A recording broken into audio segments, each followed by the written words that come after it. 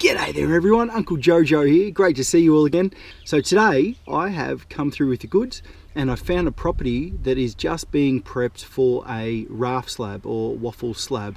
All the plumbing's been run for it. How about we go for a walk and I'll show you exactly what I'm talking about. So come with me and check it out.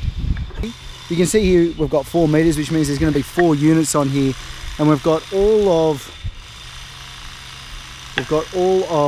these pipes and everything already all run through, and then there's this pile of stones just to the right hand side. That is just going to get laid out over the entire site. Then that'll get compacted, plastic will be laid down.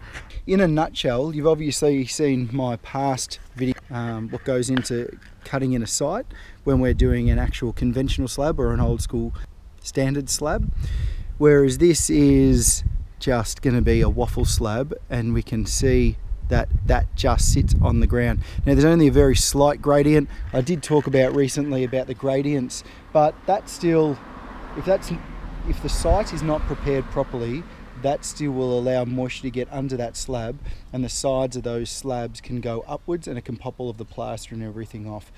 Since I started putting up these videos, I'm getting a lot of feedback about how bad the waffle slabs are.